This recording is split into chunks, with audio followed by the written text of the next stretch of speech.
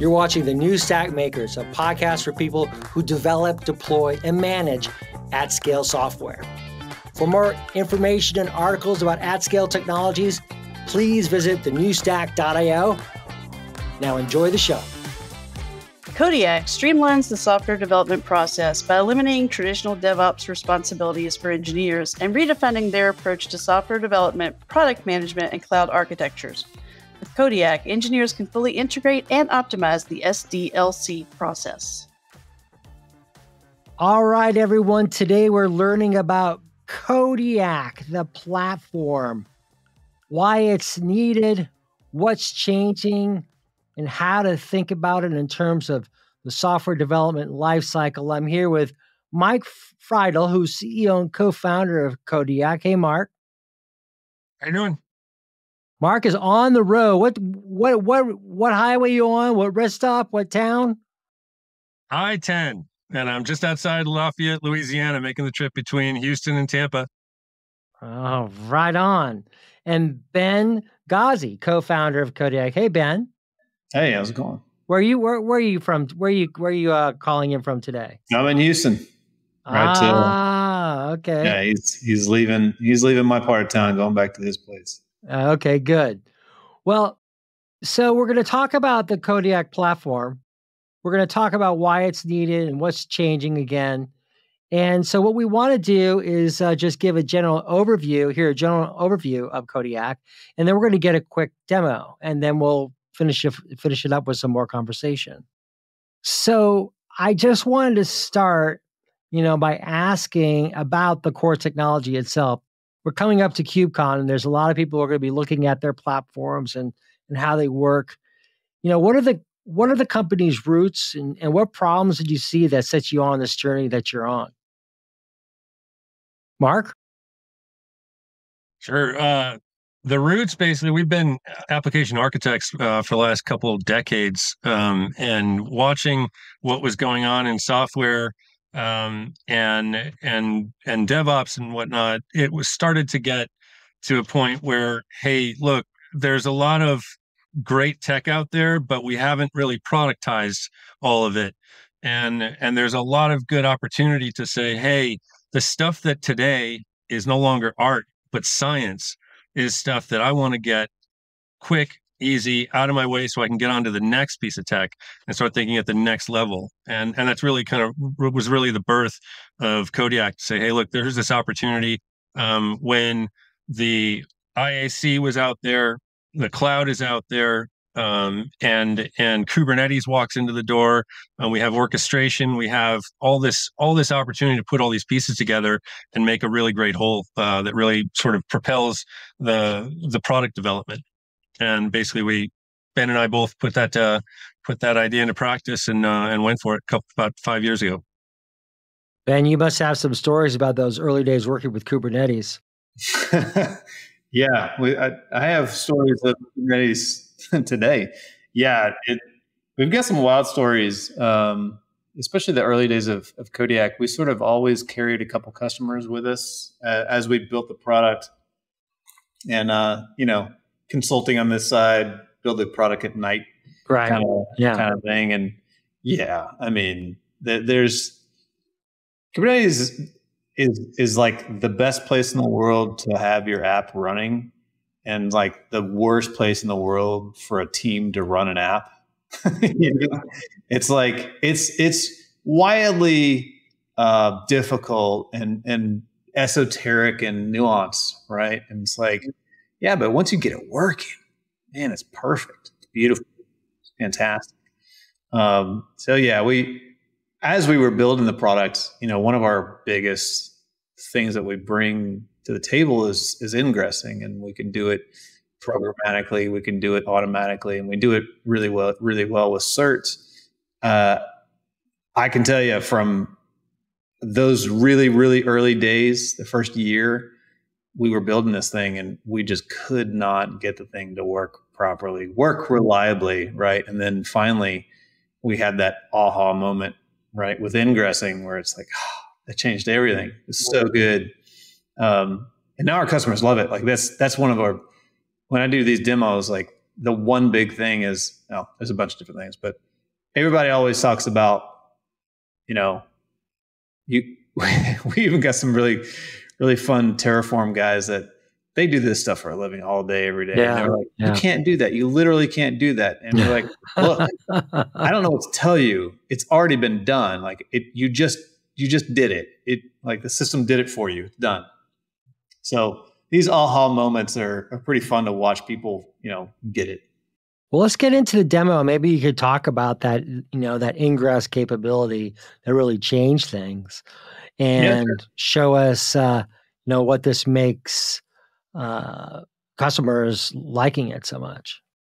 Yeah, absolutely. So ingress is sort of a piece of it, and Mark and I really wanted to take a holistic approach to great. Automation. So yeah, we'll start there. Let's do that. All right. So here we are inside of Kodiak, and when you jump in, the first thing that you see is all your environments on one screen together, right? So one of the biggest problems in the industry is I just don't even know where my stuff is. Like, I don't even know where in AWS do I go to find this? Where in Azure do I go to find this? Like, how do I put all this stuff together? So, the first thing that you see here is like one pretty clean screen that is basically like a set of environments with a set of boxes in them. These boxes, we call them cabinets. They're tied to namespaces, but there's a little bit more going on than just namespaces here. And so you have a multi-cloud, multi-cluster implementation of your software company running here on one screen. So already we're already sort of level setting like what your experience is going to be here. And so we wanted to be able to say, well, look, at any moment, I want to be able to, deploy that thing out or manage this container or, set those configurations. But I don't want to have to know all the esoteric syntax of how to put all this stuff together. So if, take the dev environment, for example, I've got a dev environment and it's running, my systems, it's running my products. I've got a whiz-bang product in here that's got an API on it. I've got a front end, another, public API. It's all running different versions. Kodiak helps you version this stuff. But also will tell you like, hey, this is running out in this cluster. Ben created it. Here are the things we're talking about with this version of the system. Here's all of the history of the dev environment, successes and failures, right? Who did what, when, here's all your microservices that we deployed. And so we were talking about ingressing, right? And so we can now have a conversation about, and this one doesn't have any, but I'll go to one that does have ingress. Well, it doesn't either. It's a demo. We're always going to have demo issues with demos. It's quite the clean interface. It's really well done. Yeah, thank you. So let's get a new environment, right? So what Kodiak can do and bring to the table, everybody's asking, what is Kodiak? It's infrastructure on demand.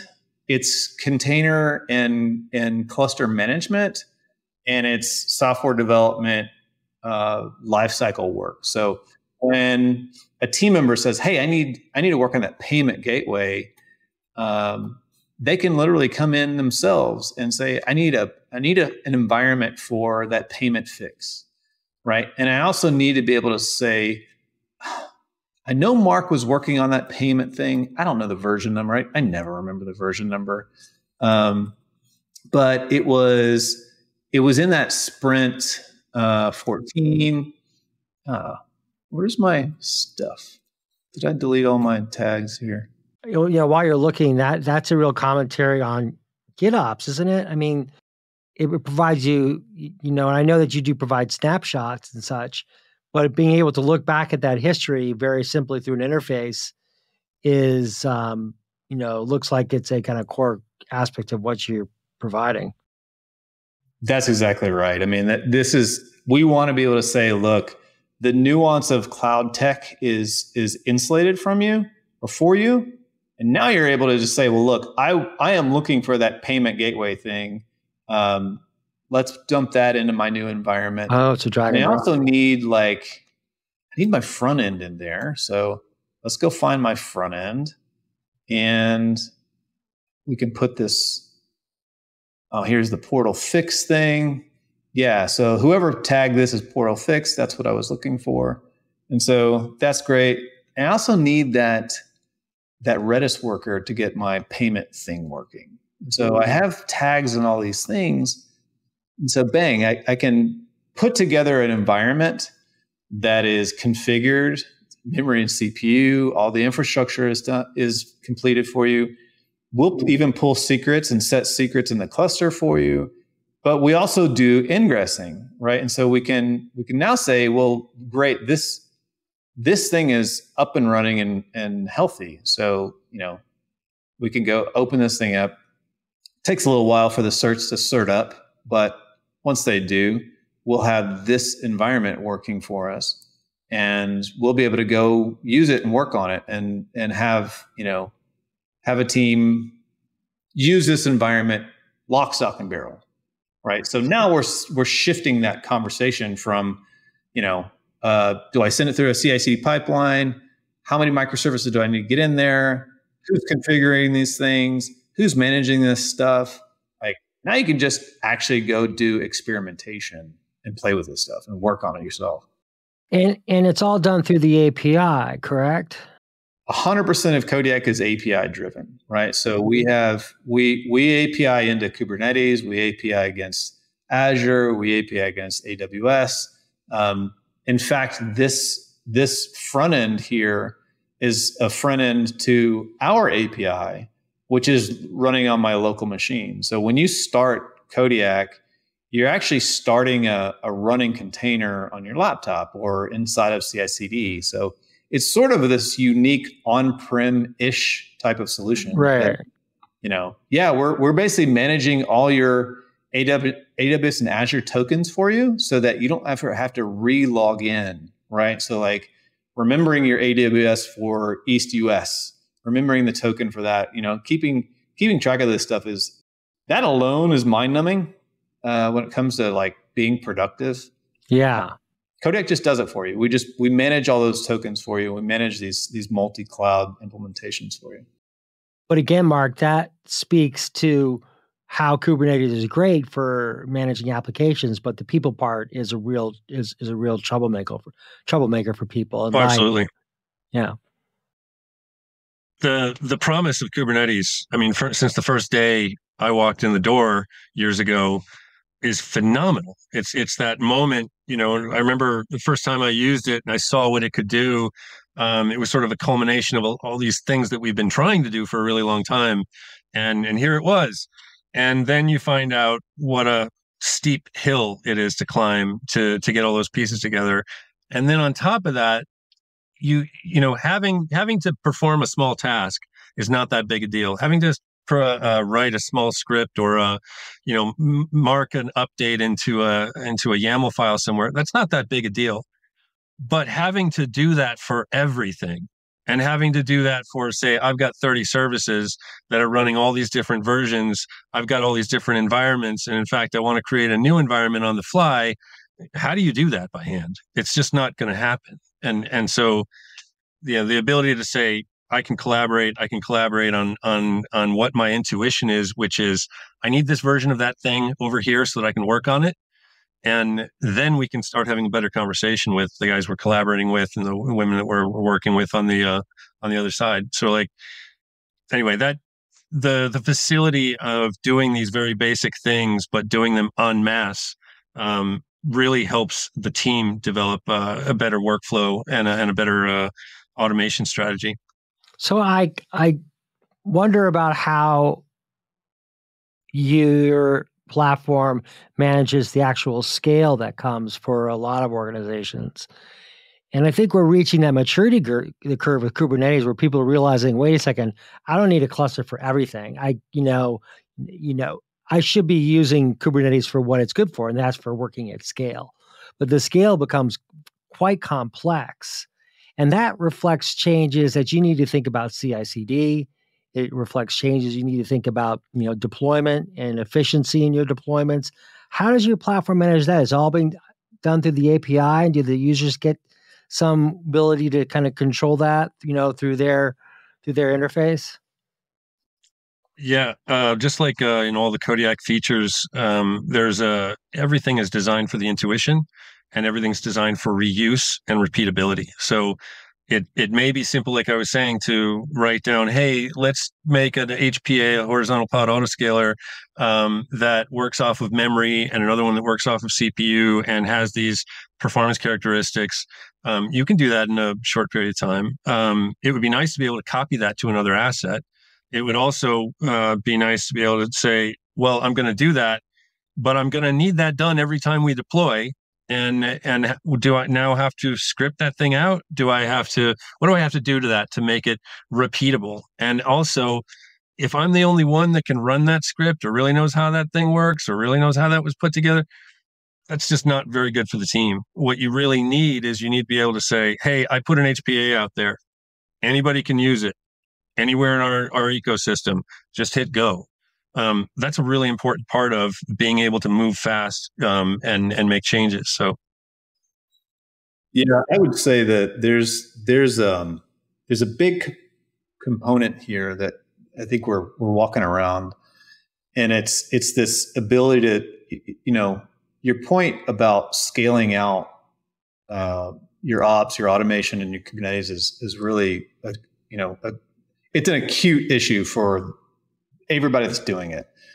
And the real problem is state management, knowing where my stuff is and how it's supposed to be put together. So Kodiak brings that to the table. We're this central orchestration for all of your clusters across all clouds, right? So when it's time to sunset that old 1.22 version of Kubernetes, you can literally take all of your objects out of that cluster, put them on a new cluster with a drag and drop, and you're off to the races. To your point, you were talking about snapshots. Yeah. That's what snapshots can do for you. So I'll show you what that looks like. That's what I was curious about. Yeah, great. Yeah. I'd love to see that. Yeah, while he's putting that up, real quick, we've had plenty of customers come to us talking about Kubernetes scale, saying, that's what we got into Kubernetes for. It's just that we haven't gotten to it yet because we're really busy and we don't have the time to put into it. That's where a tool like this can really come in handy. Mark, so this is, I'm going to add a new environment. Mark, this MCF AZ West 2, that's a good one for us to play with, huh? It might be. That might be an old one.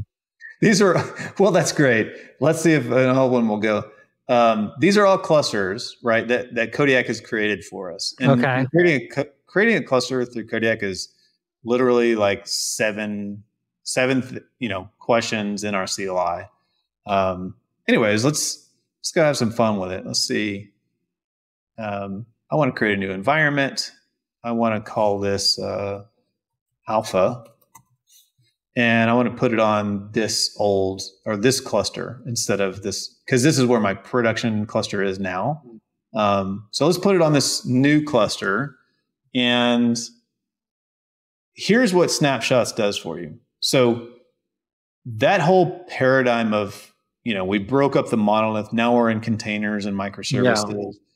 Container management is a utter nightmare.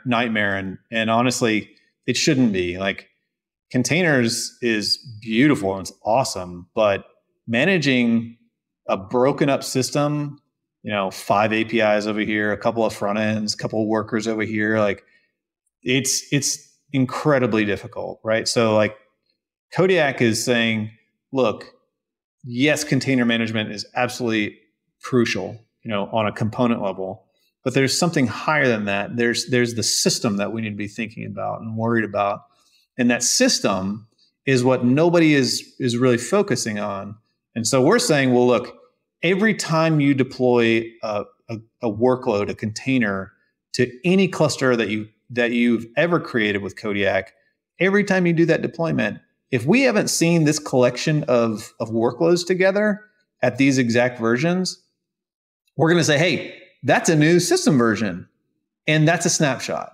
And so now I can say, I have a perfect snapshot of what is happening in my production blue environment. I can put tags on it. I can have metadata on it. I know for sure if I want to recreate my production environment, I can pick this thing up literally and drag this off into my alpha environment. And so it's going to pick up all those microservices that were in blue at exactly the right versions, right? And now I get to go literally, deploy that to alpha, get this new environment up and running and healthy, and simply switch my ingress over from the old cluster, old production, to my new cluster, my new production. And now we're cluster hopping and leaving the old clusters behind, right? So that's snapshots. It's system management, right? It's not container management. It's managing the collection of containers. Can you then create ephemeral clusters then? Can you do that? Mark, you want to take that question? Ephemeral clusters, yes. I mean, you create your clusters in Kodiak, and we do that with the CLI, and you can customize. Obviously, choose whether you're going, which cloud provider you're going to put it on, and based on that cloud provider, what specs you may need. That cluster goes up, and then you attach it to an environment.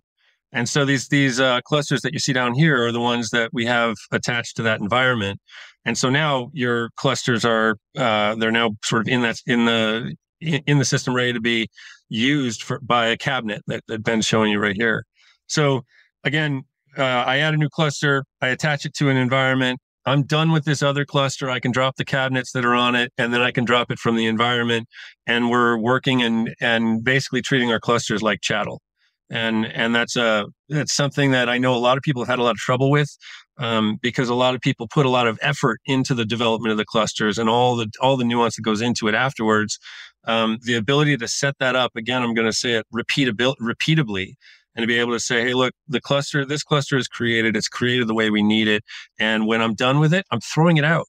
I'm just not going to worry about it. I'm going to delete it. It's going to be gone. And then I'm going to use our new cluster simply by adding and removing them from these environments. So what about all that crazy nuance and all that coding and all that time and effort that I put into my little baby over here, this cluster over here? We say, don't worry about it. Don't grow attached to the clusters, because you can drop them and recreate them at will. Right. You can recreate them at any point. Right? That's right. So that virtual cluster capability. Yeah. And that's, yeah. Go ahead. We're coming up to just the end of the show. So wanted to just kind of sum things up here. And, the snapshots are critical. It seems like you've got an interface that allows you to archive a lot of the components that you've been using, so then you can pick and choose what you really need, and you know what you're needing. I expect there's a pretty deep search functionality behind what you offer here as well. Yeah. The archiving of snapshots is a big deal. Yeah. And it really just shows you your whole history. Talking about, being audited and knowing where your stuff is so important, and it's really, really hard these days. So, and I imagine there's a deep identity component to this, so people can't just jump into any cluster that they wish to jump into. Yeah, that's right. So, we have to support RBOC. We have RBOC support here, and we're putting in right now this quarter the ability to absorb your SSO and SAML. So, we can follow your AD, we can follow your organization federated. But if you don't have it, our RBOC is actually pretty straightforward, and it's really nice, especially through the CLI. Everything that we do here is you can do in the CLI. So we do everything just as cleanly as possible. That's the whole idea. So it seems to me like, where you're going is almost like we're thinking about a transformation of what the platform actually means, right? So like we've become so caught up in the complexity of the platforms that it's difficult to almost take a step back. And that's kind of think what you've really been trying to do here, is take that step Absolutely. back and thinking about container management from a different context. Absolutely. There's a lot of conversations that a good competitive team can be having about the latest tech, about what they want their enterprise to do. The engineering discussions of how well is it running and how do we need to tweak it and where are the bottlenecks and what do we need to give attention to. And we sort of lost that a little bit when we got buried in the myriad details. I think the ability to say there's a lot of this that is science. Let's remember that if it's science and we can make an algorithm for it, let's get that out of our way. So we're really pushing hard on that.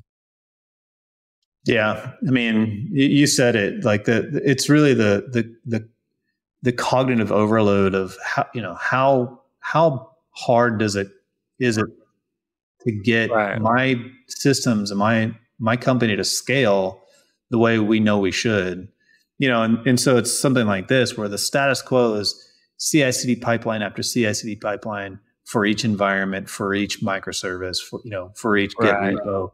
And, we're coming in and saying, well, it doesn't have to be like that. You can actually just basically archive all that information. You can you can have available. You literally can have calling multiple microservices, right? Yeah. So the last question I have is, where are you going from here? And is there anything else you just would like to say before we end up? We're getting into GPUs pretty heavy, and we're getting into the ability to say, we can cluster GPUs in Kubernetes, but we can also cluster GPUs in a different cluster that makes things wildly more efficient. That's what our customers have been asking for, and so we're getting into stuff like that. Mark, what do you think?